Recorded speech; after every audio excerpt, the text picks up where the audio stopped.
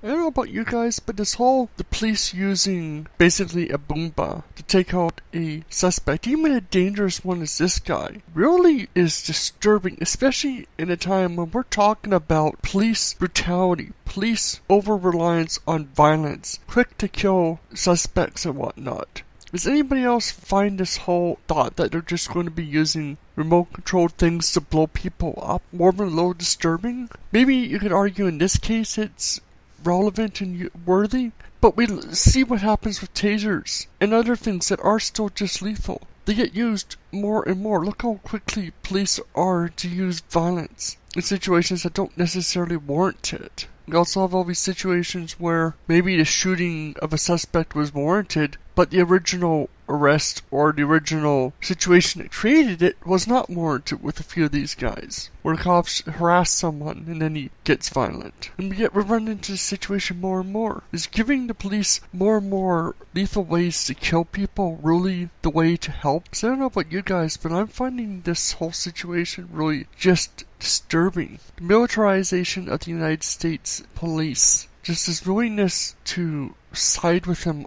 on anything they do wrong. And I think it's really going to create problems because legit cops that aren't violent are getting caught in the crossfire. The situation that created the shooting was because people were accusing police of using too much violence. So the response to allay those fears is to use extreme violence that the police have no business using. The police aren't the military. They should not be using bombs or things like that.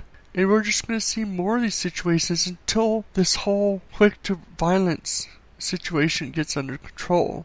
I don't know about you guys, but let me know what you think about it.